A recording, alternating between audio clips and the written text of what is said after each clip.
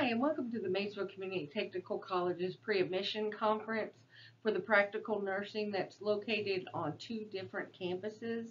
One is the Maysville main campus, the other is the Rowan campus in Moorhead, Kentucky. And we're so glad you're here. Please check with your campus for the program that you're interested in to see the exact start dates, because they are off different semesters, so you'll want to check with your advisor for that.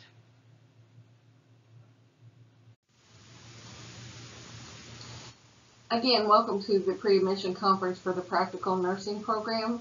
My name is Ginger Clark, and I'm the Associate Dean of Health Sciences and the Nursing Program Administrator for Maysville Community and Technical College. I've included my phone number and extension along with my email address if you need me for any information or you just have a few questions to ask. Please don't hesitate to call. At the end of this program, we'll give you some more contact information if needed. The topics that we're going to discuss on this presentation include the introduction, the application process to the Maysville Community Technical College's practical nursing program, the philosophy of the program, where to find the application packet, how to complete the packet, specific program requirements for the PN program, selective admission processes and how we choose who gets selected into the program, health screening requirements and criminal background checks, and also the deadline for application. So we start the program at different times on the different campuses, so you need to know when the program starts for the campus you want to attend, and you can talk to your advisor about that. You can call me and find out when we're going to be admitting on that campus. So if we're admitting for a spring program that starts in January, the last day to apply for that program is the last business day in October. If we're admitting for a program that starts in August, the last day to apply is March 1st in the semester before that the classes start. And then we're also going to discuss the notification of acceptance into the practical nursing program. So on this slide, we talk about the application. And the first question you're going to ask is, where do I find the application? If you're watching this video, you have actually found the application on the website. You go to MCTC and go under the nursing department and scroll about halfway down. You'll click on pre-admission conference information for the practical nursing program. So you have the video, and underneath that it says download and return per instructions. The packets for each campus that you're applying to. So there's an admission info packet and there's an admission signature packet. The admissions info packet is going to be the information that we go over in this pre-admission conference, and the admission signature packet is the paperwork that you have to fill out and return to us for the application by the deadline. So what do I do to complete the application? I just told you you have to fill out that admission signature packet. What is considered a complete application, that all the forms are filled in and completed on every page. It's the student's responsibility to ensure that the application is complete and on file by the deadline. Incomplete applications will not be considered.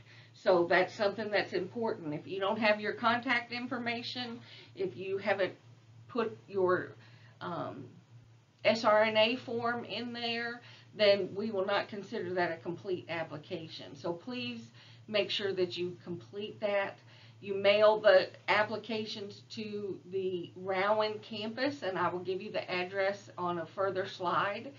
Don't overnight or send any special mail because a lot of times it just goes to our loading dock, and if no one's there, if it requires a signature or anything like that, so it goes back to the mail post office, and then it gets sent back to you, so you can miss the deadline for that. So the deadline for application, there's two deadlines. One is March 1st, if you're applying for a program that starts in the fall or in August. The deadline again is March 1st. If you're applying for a program that starts in the spring, which will be January, you must complete that application, and it must be to us by the last business day in October. Application to the MCTC nursing programs does not guarantee admission into the nursing program. We do have a selective admission process that we'll discuss further down in this presentations. Students will be notified via their KCTCS emails if you are accepted or denied admission into the program. We will not mail you a letter to let you know. It will be sent via email.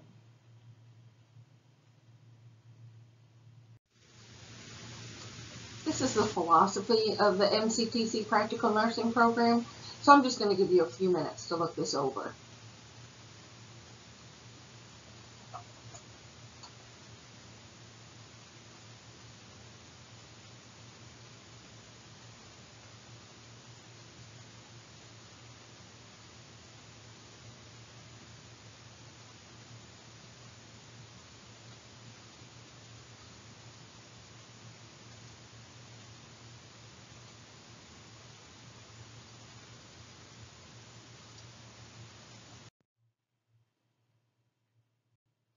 So this sheet is the Practical Nursing Program's estimated program fees. So the first is the resident per credit hour, how much it costs, and that price is $182 per credit hour. If you're considering the first semester of the Practical Nursing Program, that is 12 hours, so you do the math, 182 times 12. If you're a non-resident, it's $364 per credit hour. The Build Smart fee is $8 per credit hour. You can see we've broken out the textbook fees per semester. And of course, again, this is an estimate. You have a nurse kit, which is one-time fee. The ATI Access Swift River per semester, but please note that we could have to add some additional charges as necessary. And then your exam soft, which is the way we test for all of your exams, is on the computer. So there you can see the semester fee for that. And then we go into the uniforms. So your uniforms you do purchase at the bookstore, so please don't purchase them somewhere else. We purchase them at the bookstore because we get the school logo on the uniform, so that runs around $150 for labs and shoes. Your nursing cap for graduation and pinning is about $25, and then you can see we have required requirements for clinical rotations. One is Castle Branch, which is a records repository where you do a background check, drug screen, and they keep all your immunization and blood work records. They are a compliance tracker, so the fee is about $117 for Castle Branch itself, including the background checks and drug screens. So please don't get the background check and drug screen somewhere else. You have to do it through Castle Branch. So if you get it through somewhere else, you will have to pay extra to get it through Castle Branch. And then you can see immunization and blood work fees, liability insurance per semester, which you will pay with your college tuition, so you don't have to worry about having a separate fee for that. A stethoscope, we put an average cost of about $25. Please remember that you do get what you pay for. My stethoscope, I don't think you need to pay $200 for one. My stethoscope I use cost about $35. I did work somewhere that purchased stethoscopes, and they were about $4 a piece, and I thought I was losing my hearing because I couldn't hear breath sounds, lung sounds, anything, and it was just because the stethoscope was not of quality. So again, you get what you pay for. You have to have a watch with a second hand, blood pressure cuff, and scissors. And then you have your graduation expenses that you can see there. To take the NCLEX is about $350. Your cap, gown, and tassels, graduation pictures, and nursing pin. And then at the bottom are some clinical sites that we use that's subject to change, but those are the ones most commonly used. So on this slide, we're going to talk about the required documentation for being in the program. Some things that the college requires, some things that the clinical facility requires. So the things that are a college requirement is that you have to be on the Nurse Aid Abuse Registry.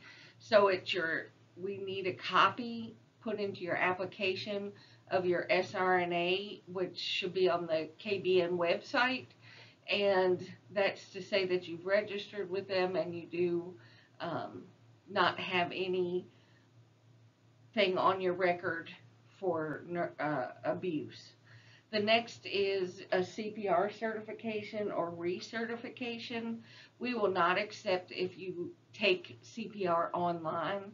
It is required that you go in and actually check off in front of a human and do your chest compressions, and it has to be on an infant, a child, an adult, and AED. So those are the 4 things. A lot of times it might be called a healthcare provider CPR certification, but again, you need infant, child, adult, and AED. So if you do it and you do your compressions that are online, all of that stuff, we do not accept that. Usually the American Red Cross, American Heart is the certification we accept most frequently. We also require professional liability insurance proof. That is something that you pay for with your tuition. It's $11 a month, but by paying your tuition, you are paying for that professional liability if you see that on your bill. Clinical facility requirements. We have to have drug screens and criminal background checks. Do not go and do those on your own. Pay for them on your own because you will have to repeat it. We use a record repository company called Castle Branch, and they have special places that you go to for drug screens and your criminal background check. So if you are accepted into the program, the faculty will work with you on orientation to get you signed up for Castle Branch and get you signed up to take the drug screen and the background check. The cost is approximately $117 to get on this and do these background checks.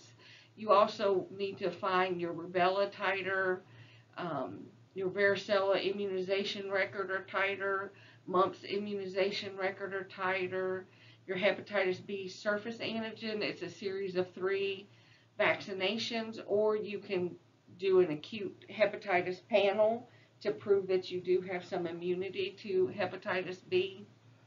A respirator fit test, usually you do that at the facility that you go to, so don't do that ahead of time. But if you have been fit tested somewhere, then you should bring that copy in to load up to Castle Branch. A TB skin test, which is a PPD or a chest x-ray, you usually have to have that every year, and the faculty again will talk to you about that. And then the COVID vaccination record. We as a college do not require that you have the COVID vaccination, but we follow the guidelines of the facilities that we use for clinicals, and whatever guidelines they have for their employees, that's what our students have to do. I cannot guarantee that you can go to a clinical facility if they require COVID vaccinations and they don't accept exemptions, or they don't accept your exemption. So that's something just to consider. Again, we don't require it, but the facilities usually do, and it could keep you from continuing with a program if you don't have an exemption that they accept. So I just want you to be aware of that ahead of time. so that you can ask questions and think about that a little bit. So this form that's in your packet is some unique requirements for the practical nursing program. So you can see that acceptance into the practical nursing program is based on a selective admission process. Requirements that are required are application for admission that are received by the deadline. Your official transcripts from any college or university needs to be transferred to MCTC. Your official high school transcript, any recent ACT scores, your T-score has to be in by the deadline. Your attendance in the pre-admission conference, which you're doing now. You must be on the Kentucky Nurse Aid Registry and have that current Red Cross or American Heart CPR card. And we do not take online certification for CPR, so you have to do a face-to-face program. So then it talks about the curriculum requirements and some prereqs to get in. And then, you know, there's different things you can choose. You can work with your advisor and choose whether you do just a diploma for the practical nursing, or if you get a DOTS degree or an associate degree, then those are things you can work out with your advisor on that. So as we've discussed on previous slides, we do have a selective admission process for being accepted into the practical nursing program. And basically what that means is we have a committee so that not one person will decide whether to accept an applicant or not. It's an entire committee, so we won't be biased on any applicants. That committee looks at your application. They look at your selective admission assessment form, which is the form that we have on this slide, looking at your total points, and consider the group and the size of the group that we can accept to be admitted into the program for each campus. And basically we break this up into sections or areas, and we total up the points on each area and drop it down to the bottom. So if you look for your previous college experience, you get points for completing the classes. If you're in a class currently, you will not get points for being in the class because you haven't completed it yet. So you can see that with the nurse aid, that you've taken the class, but you've also submitted your nurse aid registry form from the Kentucky Board of Nursing in with your packet. We look at your biology grades, your overall GPA score, your testing score on your TEAS examination. We look at the overall score, but we also look at the scores as they're broken up into reading, science, and math. But for your overall score, it is required that you get a 41.3 or higher on the TEAS exam to be considered for application. So if you score below a 41.3, you are allowed to take it one time again during the admission process or the admission cycle. So you can take that up to the day of the last day to apply for the program. If you take it after that, you won't be considered. And the minimum GPA that we accept is a 2.0. If you have a GPA below that, we cannot accept you. That's our policy on the application for who we can look at and consider for application. So this slide just basically talks about our ATI-TEAS examination that is required for the application process. It's a test of essential academic skills. That's what the TEAS stands for. And it's part of a national exam for health sciences and designated specifically to assess the student's academic preparedness. And the test is multiple choice, and the skills assessed are mathematics, reading, science, and English and language usage. So basically, it's a lot like what you would think of as the ACT, but it is for health sciences. And we do look to make sure that you are, we looked at the test scores for that to make sure that you are prepared for coming into the program. If you want to study for it, I would recommend that you go to the website that's listed here, the atitesting.com/events. And there's free webinars, there's some online studying that you could purchase if you want. The library has some things you can study if you would like to do that. If you don't test well, you can retest one time during the admission cycle, and you have to have that completed before the admission deadline, which is March 1st. So if you go to the MCTC website, this is all listed there also. And I would make sure that you call Jerry Morrison, who is in our testing center, and he can set up your times to test. So the next form included in your packet is a statement of understanding. This form will have to be returned with your admission packet to the college. And it says, as a student of this program, I agree to the rules, regulations, policies, and procedures as stated below. The program requires a period of assigned guided clinical experiences, either at the college or other appropriate facility in the community. For educational purposes and practice on live models, I will allow other students to practice procedures on me, and I will practice procedures on them under the guidance and direct supervision of my instructor. The nature and educational objectives of these procedures have been fully explained to me. No guarantee or assurances have been given to me by any representative of the college as to any problem that might be incurred as a result of these procedures. So usually you have lab partners that you practice head-to-toe assessments on. You practice listening to heart sounds, lung sounds, bowel sounds, different things like that. So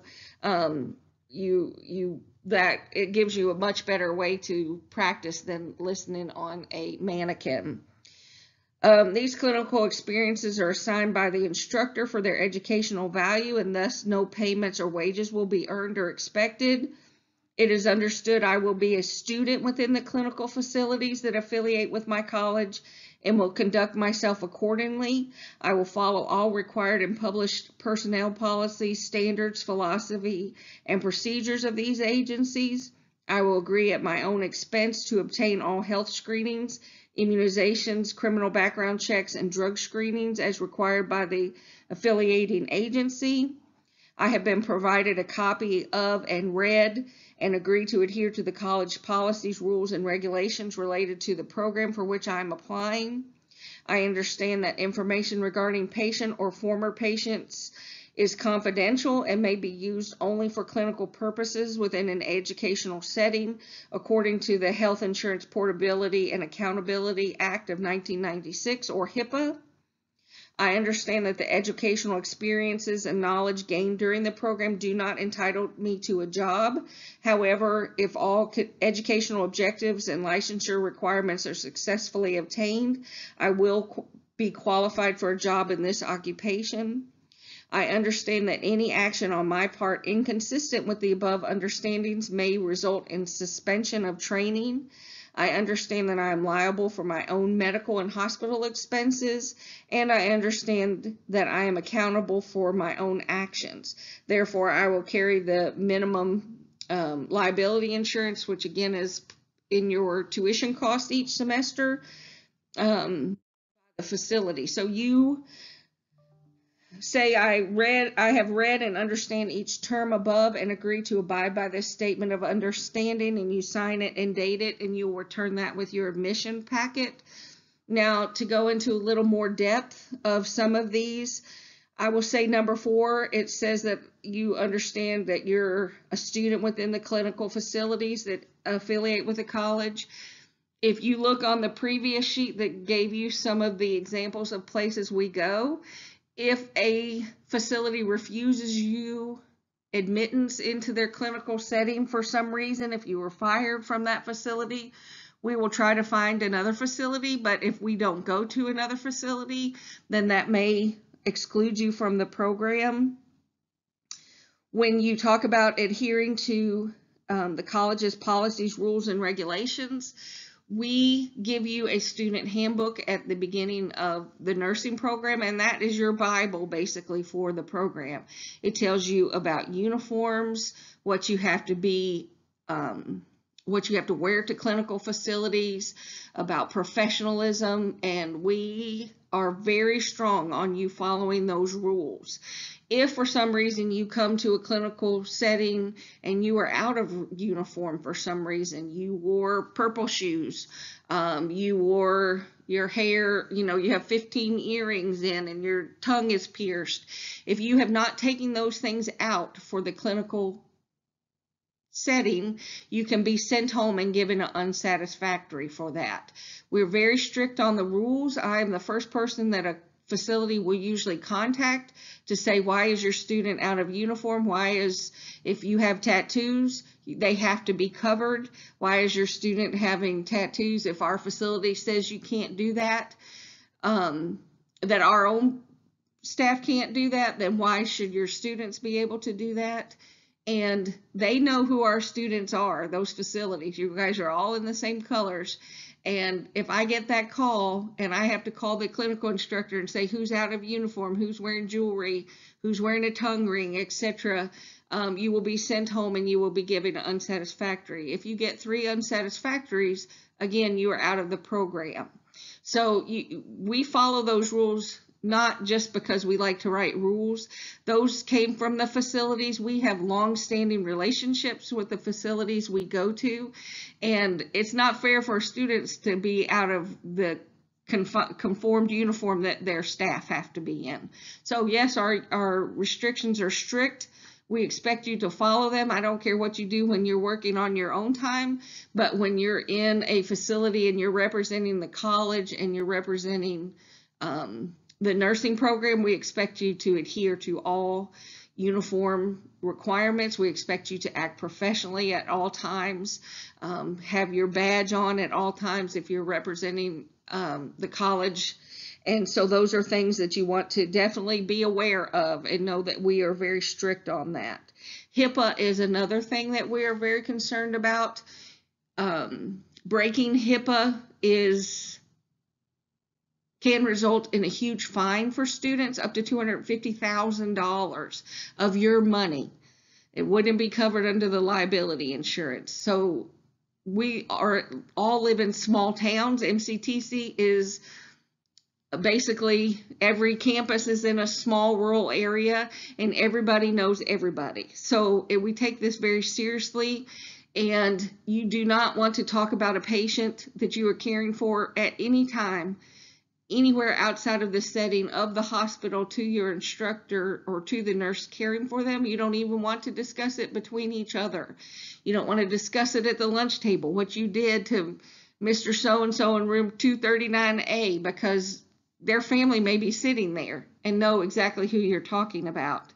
And the hospital can find out that you broke HIPAA, and they can call us and they can refuse to allow you back into the facility, which basically means that you would be out of the program. So we take HIPAA very seriously, and you don't want to put anything on social media. You don't want to put anything out there that would in any way jeopardize your admission into the program or the possibility of being fined federally for breaking HIPAA confidence. The next form in your packet is technical standards. So it says nursing at the technical level involves the provisions of direct care for individuals and is characterized by the application of verified knowledge in the skillful performance of nursing functions. Therefore, in order to be retained in the program, all applicants should possess 1, sufficient visual acuity such as needed in the preparation and administration of medications and for the observation necessary for patient assessment and nursing care. So that means that you have to be able to see adequately to draw up medications in a syringe, that you can read that syringe and those tiny numbers. or it can be corrected with glasses.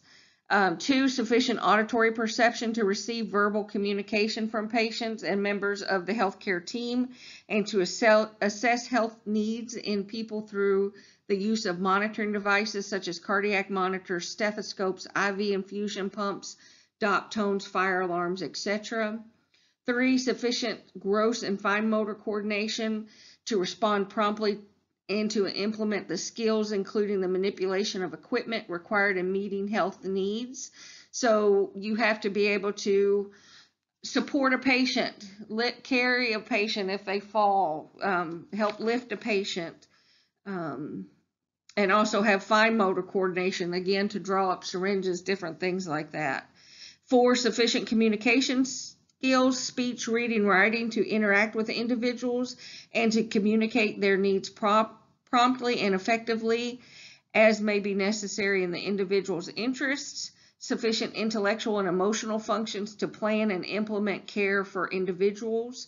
So this form, again, needs to be signed and returned to the main campus with your admission packets. And it has, if you need any special accommodations, that you contact myself or Lori Gauntz at the registrar's or admissions department.